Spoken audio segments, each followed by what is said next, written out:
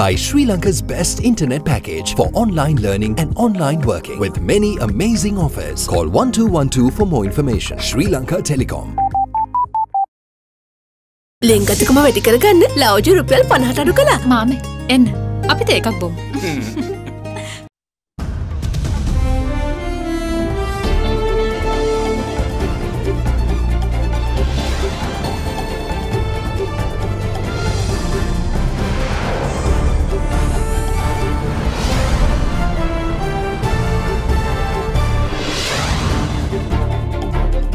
Tonight, deja vu. Government schools closed for a week as health authorities ensure that all is done to stop a second wave of COVID-19. More emphasis. Dr. Palitha Kohana rings more alarm bells over the MCC Compact Agreement. Status quo. The Election Commission chief says that the polls will go ahead as planned. Consequences.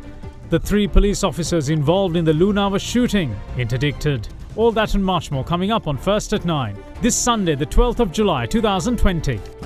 Nava Sunlight Sakura.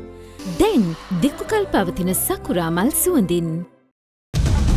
From AdaDerana, this is AdaDerana First at 9.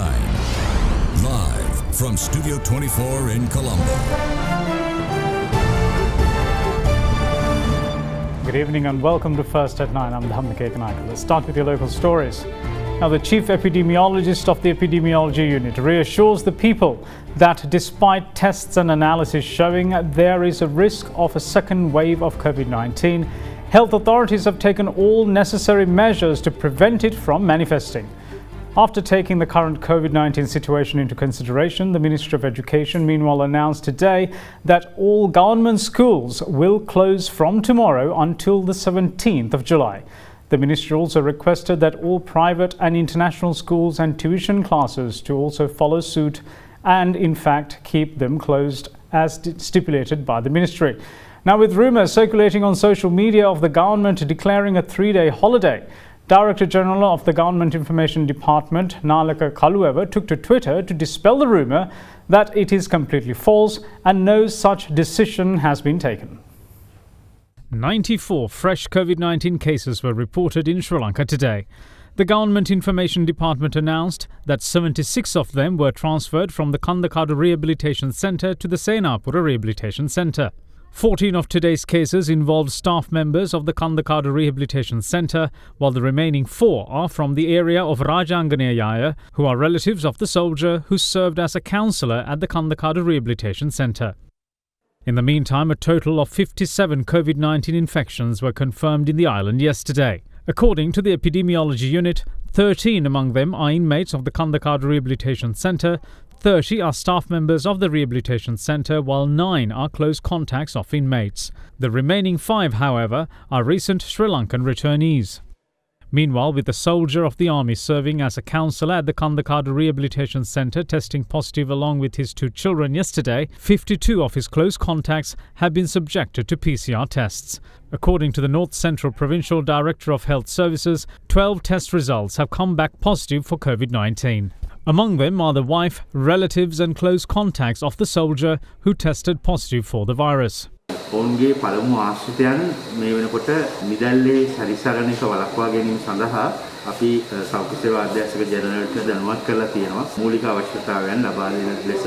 මොකද සැරිසරීම මේ වැඩි වෙන තරමට මේගොල්ලන්ට මේ රෝගය බෝවීමේ හැකියාව තියෙන නිසා. ඒක නිසා මේ මොහොතේ වෙනකොට తాවකාලිකව උපකාරක පන්ති, ඒ වගේම පාසල් පැවැත්වීමේ කටයුතු, ඒ වගේම ඒකරාශී වීමේ වෙනත් කර්තව්‍යයන් නතර කිරීම తాවකාලිකව අපි මේ වෙලාවේ නිර්දේශ කරනවා. In the meantime, another counsellor at the Kandakadu Rehabilitation Centre residing in the area of Hinetigala in Habaradua tested positive for the novel coronavirus yesterday. Biological samples of 14 of the counsellor's close contacts, including his mother and wife, were obtained today and their test results returned negative. Meanwhile, 2 persons that tested COVID-19 positive in Polonnaruwa and 1 person in the area of Lankapura have been identified as counsellors who are employed at the Kandakadu Rehabilitation Centre. Following the counsellor residing in Lankapura testing positive for COVID-19, health authorities took measures to direct 66 persons of 18 families residing in the villages of Jayabima, Patunugama, Devalagodella and Nelumpura in Lankapura to self-quarantine. According to the epidemiology unit, 477 persons have tested positive for the virus so far since the first infection at the Kandakadu Rehabilitation Centre was confirmed on the 7th of July. කන්දකාඩු පුනරුත්ථාපන මධ්‍යස්ථානයේ නේවාසිකයින් කාර්ය මණ්ඩලය සහ ඒ කාර්ය මණ්ඩලයේ සමහර ඥාතීන් මේ පොකුර තුල සමස්තයක් වශයෙන් ගත්තහම රෝගීන් 400කට ආසන්න ප්‍රමාණයක් වාර්තා වෙලා තියෙනවා. අපි රෝගීන් හඳුනාගත්ත අපි දැක්ක ඒ රෝගීන් සමහර අය ගෙදවල් වලට ආව ගෙදරදී ඊට පස්සේ සමාජ ක්‍රියාකාරීත්වය නිසා තමුන්ගේ අසල්වාසීන්ටත් මේ රෝගය බෝ වෙලා තියෙනවා. මේ අවස්ථාවේ තියෙන පරීක්ෂණ සහ ඇගීම අනුව මේ දෙවන කැල්ලක් බවට පත්වීමේ අවදානමක් යම්කිසි තරමකට තියෙනවා. නමුත් ඒ මනාව පාලනය කරලා නමුත් මේ විදිහටම අපි තවත් තැනක අපි හඳුනා නොගත් රෝගියෙක් හිටියොත් අන්න එතනින් දෙවන කැල්ලක් විශ්මතු වීමේ අවදානම ඊට වැඩි. In other developments, the country's overall number of active COVID-19 cases rose to 620 today. With one person being given the all-clear, the country's total number of virus recoveries rose to 1,981. Meanwhile, authorities also took measures to disinfect the Valikada prison premises following confirmation of 2 COVID-19 infections from within the prison. බන්ධනාගාරය තුල සිටි රැඳවියන් 444 දෙනෙක් අපි නිරෝධායන කටයුතු සඳහා යවලා තියෙනවා. PCR පරීක්ෂණ වලින් පස්සේ කන්දකාඩුව තම්බින්න ජුද හමුදා කඳවුරේ පිහිටි නිරෝධායන මධ්‍යස්ථානයටත් පූනානි එම කඳවුරටත් බන්ධනාගාර රැඳවියන් බන්ධනාගාරයෙන් බන්ධනාගාරයට මාරු කිරීමත් නවත්තලා තියෙනවා. Meanwhile, taking the latest virus situation into account, the Ministry of Education announced today that all government schools will be closed from tomorrow until the 17th of July. Releasing a statement, the ministry stated that an information centre has also been set up under the Deputy Director of Education to collect information on the spread of the virus to schools, which can be reached via the hotline 1988. Taking the current situation of the country into consideration, Additional Secretary to the President for Foreign Relations, Admiral Professor Jayanath Kolambage said that all repatriation efforts will be temporarily halted until the 14th of July. Now, the Navy has apprehended 4 persons in the seas north of Tondamana in Jaffna over an illegal migration operation. Now, reportedly, a craft attached to the Northern Naval Command had investigated a dinghy 11 nautical miles off Tondamana North when the arrests were made.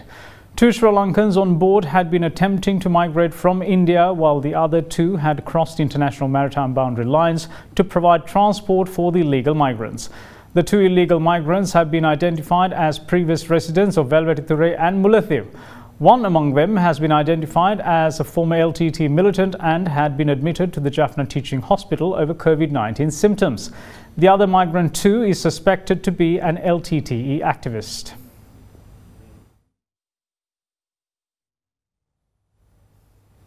Moving on with other stories, former ambassador and Sri Lanka's former permanent representative to the United Nations, Dr. Palitha Kohana, urges the government to be careful when dealing with the Millennium Challenge Cooperation Compact of the US in its current form.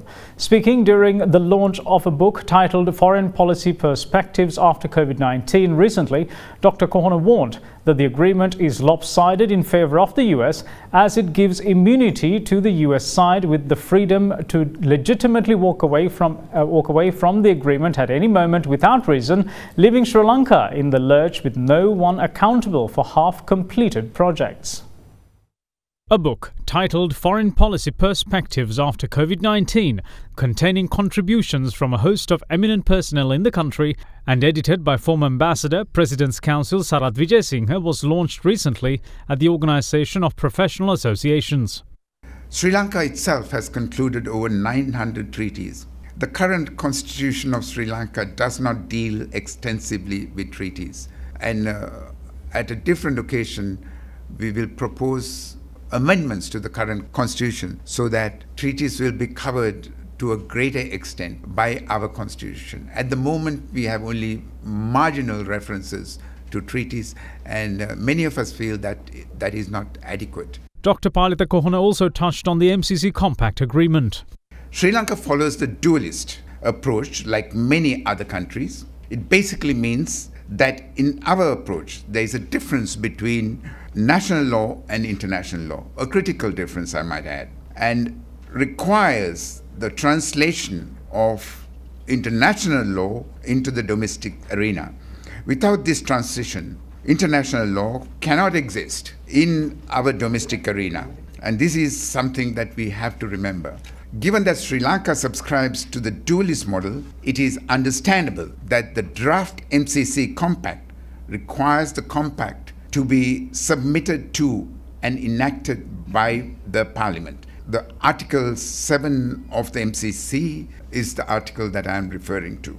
One can also detect the influence of the US specialist lawyers who participated in the drafting in the way this particular clause has been formulated. The MCC compact itself is of treaty status. Article 6, Section 6 says that this compact is an international agreement and as such shall be governed by international law. It is also intended to create legally binding rights and obligations. It is important to note that the MCC provisions are carefully drafted and include a sunset clause. Article 7 of the compact says that the compact shall remain in force for 5 years after its entry into force unless terminated under Section 5. It also contains provisions on termination, and that's Section 5, a critical section. Either party may terminate this compact without cause in its entirety by giving the other party 30 days prior notice. The MCC may in this instance may also terminate this compact or the MCC funding without cause, in part by giving the government 30 days prior notice. This provision would enable a party to terminate the MCC for reasons that would be purely political. That is where the risk for Sri Lanka lies.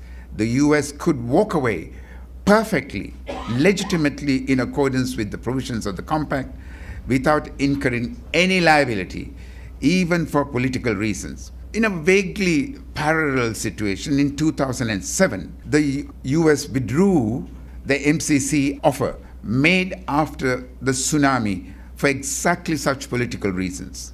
The MCC draft, as it stands, would enable the US to adopt a similar approach, also without incurring any liability for resulting loss or damage.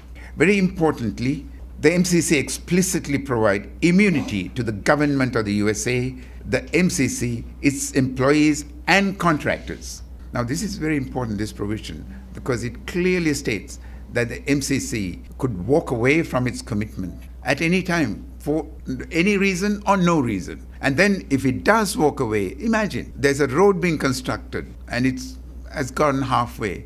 Who's responsible for completing it? Who's responsible for any damage that might have been caused to riparian owners of property? The US is not responsible because the compact says that. And we will agree to that as it stands.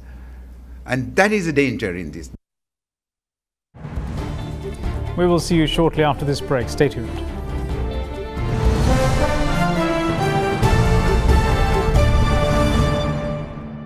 Corona වෛරසය පැතිරීම වළක්වන්න සබන් යොදා දෑත් සෝදන්න.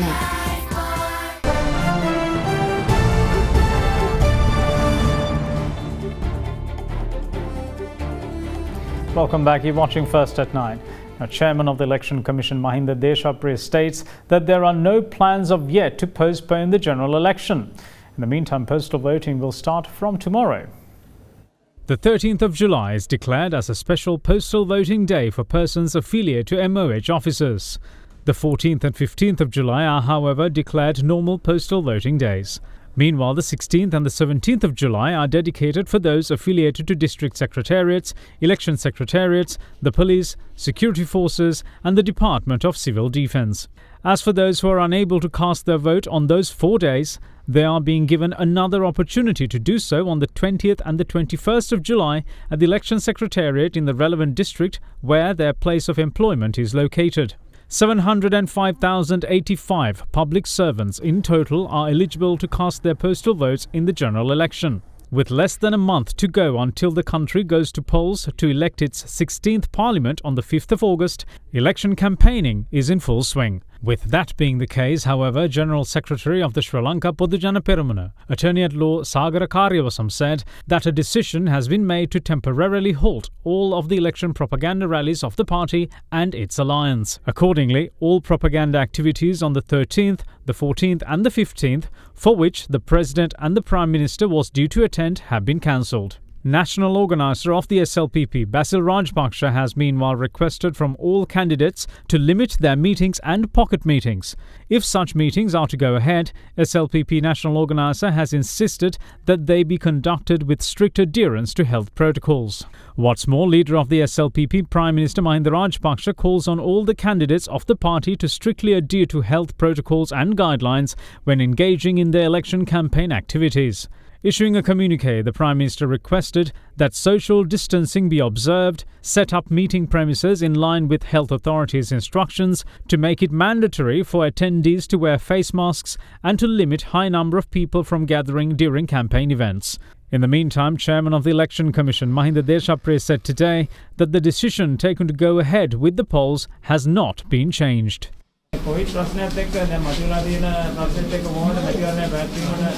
ඒක වෙනසක් නැහැ. වෙන්න තියපු විදිහටම මේ ඡන්දෙත් තියෙනවා. දැන් මැතිවරණ ප්‍රචාර කටයුතු මොකක්ද නැවතීමක් හරි මොකක් හරි සීමා කිරීමක් කියලා තියෙනවද නැතිවද? නෑ අපි කොහොමදත් සීමා කරලානේ තිබුණේ.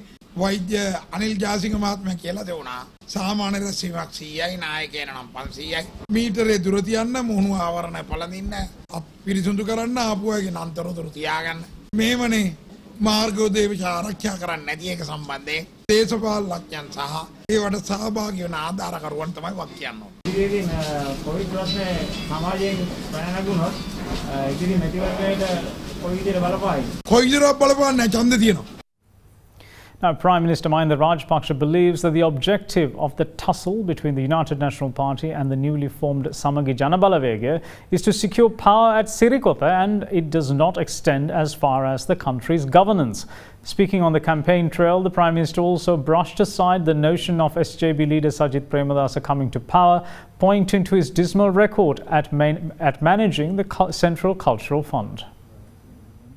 Prime Minister Mahinda Rajpaksha joined a public gathering in support of the Colombo district candidate of the Sri Lanka Podujana Peramuna, Gamini Lokuge, which was held today in the area of Piliyandala. The former Chief Minister of the Western Province, Isura Devapriya, also received the membership of the Sri Lanka Podujana Peramuna from the Prime Minister.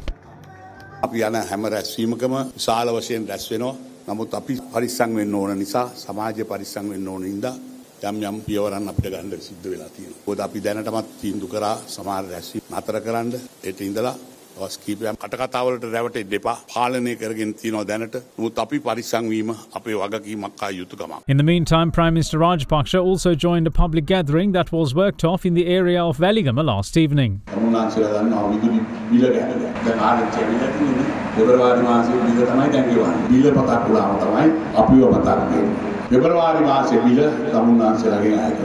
ඒක ගෙවනවා. ඒකට වාසියක්. ඉතින් මේ සාහන දෙනකොට රනිල් වික්‍රමසිංහ කියනවා මම තමයි මේ ගිල්ලලා දුන්නේ. මම මේක මතක් කරා. එයාලා මතක් කරගෙන ඉන්නවා තාකාරුවත් කියන ඉඳා මේ ආණ්ඩුව වැඩ කරන්නේ නැහැ. ඒ ආණ්ඩුව වැඩ කරන්නේ ගෝඨාභයගේ ප්‍රතිපත්තිය, මහින්ද රාජපක්ෂගේ ප්‍රතිපත්තිය, මහින්ද චින්තනයේ ජනතාවගේ ප්‍රතිපත්තිය. 20,000 ඒ සජිත් දෙනේ සංස්කෘතික ආරමුදල පාලනය කරන්න බැරි වෙච්ච මිනිහා මේ රටේ ආර්ථිකය පාලනය කරයිද?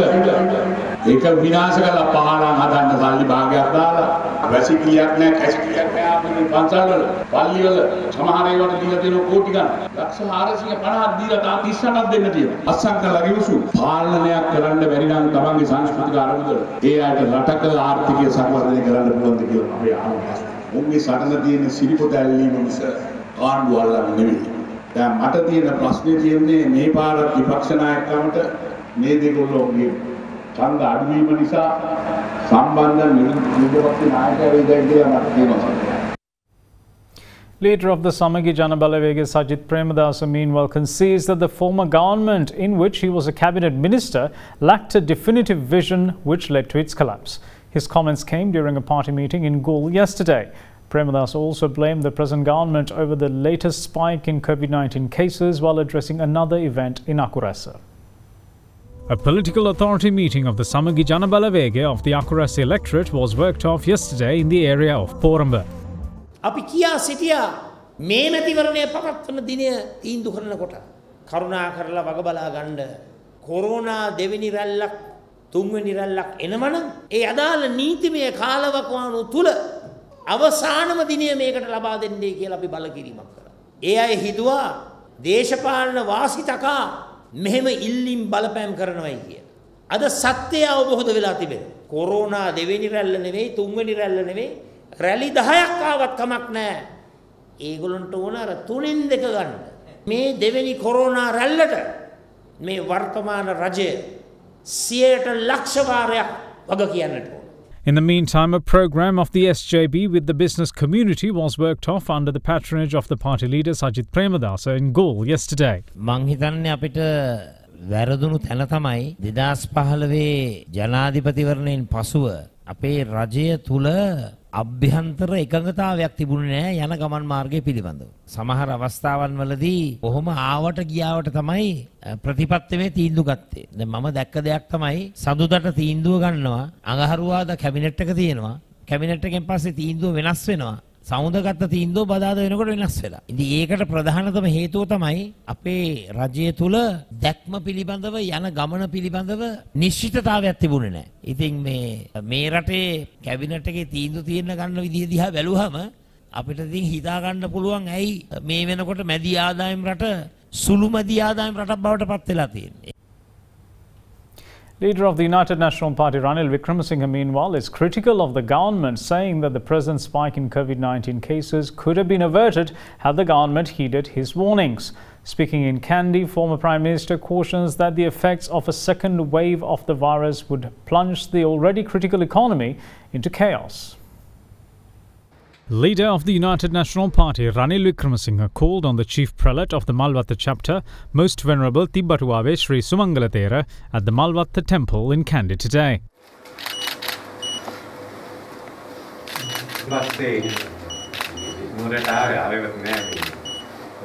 Wickremesinghe then joined a public event at the auditorium of the E.L. Senanayake Children's Library in Kandy that was worked off in adherence to health and safety protocols. එදා මම කිව්වා ටෙස්ට් කරන්න කියලා. ඒ පරීක්ෂණ කරා නම් භාගිලාට අද මේ තත්ත්වෙ එන්නේ නැහැ. මේ දැන් පොදු ජන පෙරමුණ ප්‍රධාන ප්‍රචාරක රැලි తాවකාලිකව නවතයි ජාතික සංවිධායක බැසිල් රාජපක්ෂ. බැසිල් මම කිව්ව දේ කරනවා නම් මේ ටිකක් අටුර මේකෙන් බේරෙන්න තිබුණානේ. මේ රටේ කොරෝනා තර්ජනය ආවහම ජනාධිපතිතුමා ක්‍රියා කරා වහාම කොරෝනා තර්ජනය නිසා මේ රටේ වැඩ කටයුතු නවත්තන්න. ඒක හොඳයි. ඒ කියන්නේ මට ප්‍රශ්නයක් නැහැ. අපිත් ඒකට සහයෝගය දුන්නා. ඒකේ මිනිස්සු මට කෑ ගැහුවා මං ඩීල් දානවා කියලා. එතනදී මගේ ඉල්ලීමක් තිබුණා. කරුණාකරලා පරීක්ෂණ පවත්වන එක පටන් ගන්න. මොකද්ද කරේ? ඡන්දේ දිහා බල්ලා හදිසියෙම ගිහින් රුපියල් 5000 බෙදුවා. ඊට පස්සේ ඡන්දේ විගහට තියන්න උවමනා වුණා. මැතිවරණ කොමිසමට බැන්නා, දොස් කිව්වා. පරීක්ෂණ අපි පැවැත්වුවේ නැහැ. සෞඛ්‍ය ඇමතිතුමිය තාම පිළිතුරු දෙන්නේ නැහැ. ලෝක බැංකුව සල්ලි වලට මොකක්ද උනේ? යුරෝපීය සංගමයේ මුදල් වලට මොකක්ද උනේ? මේ පළවෙනි කොරෝනා එකෙන් පස්සේ අපිට ගොඩ එන්න ඩොලර් මිලියන 6000ක් හොයා ගන්න තියෙනවා. ටිකක් හිතන්න දෙවනි වතාව වැටුනොත් කොහොමද කියලා. පළමුවෙන්ම ඇත්ත කියන්න. අධ්‍යක්ෂ ජෙනරාල්ගෙන් විතරක් අහන්න යන්න එපා. දෙයියෝ සාක්ෂි WHO එකෙන් ඇහුවත් මේ කොළඹ කාර්යාලයෙන් නම් අහන්න එපා. ඒගොල්ලොත් මේක වහන්න ක්‍රියා කරා. එතන මැතිවරණ කොමිසම එක්ක සාකච්ඡා කරන්න. අන්තිම මොහොතේ හදිසියෙ කල් දාන්න එපා. කල් දාන්න උවමනා නම් දැම්මම කතා කළා මේ තවත් මුදල් වියදම් කරන්න ඉස්සෙල්ලා මේක කරමු. නැත්නම් අපරාධයක් හැම එක්කෙනාට. We will see you once more on the other side of this break. Bear with us.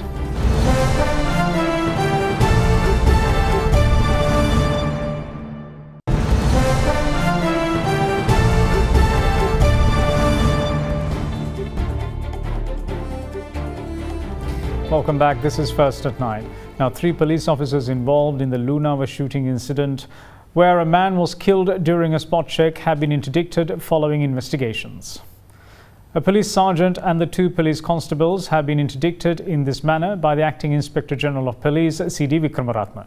Police said that these steps have been taken in view of the findings of the internal investigations carried out by the Mount Lavinia Senior Superintendent of Police into the incident.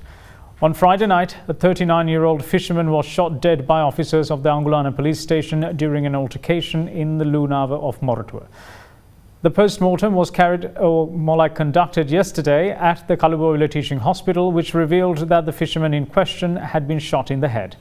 Residents have charged that the police officers had been drunk at the time of the incident. Now, in the fresh week commencing in the stock market tomorrow, a panic mindset with a slow decline in the indices is expected, with foreign sentiment also expected to be on the selling side. Sri Lankan stocks fell 1.92% last Friday with a spike of infections in the drug rehabilitation centre of Kandakadu. Looking at the upcoming week, we feel that there could be a bit of panic mindset among the investors in the upcoming week, mainly because of the escalation of the number of COVID-19 patients. Now, with that, we saw some selling pressure coming on Friday as well. We feel that further selling pressure could actually go on over the next couple of days as well. However, there will be buying interest also coming in on by selected investors. So we feel that bargain hunters will be waiting to grab the opportunity. So with that, we don't think there could be a significant decline in the index. We are expecting only a slow decline in the index, and we feel that there could be buying interest coming in, slowing down the decline. So turnover levels are likely to be onto the high levels around the 1 billion mark, as we've seen over the last couple of weeks as well. However, if you look at the foreign investors, we feel that there could be continued selling pressure from the foreign investors, as we've seen from the point of the reopening of the market. That is mainly because of the uncertainty that is there in the global environment. And that's it from all of us here at First at 9. Thanks for watching. Bye-bye.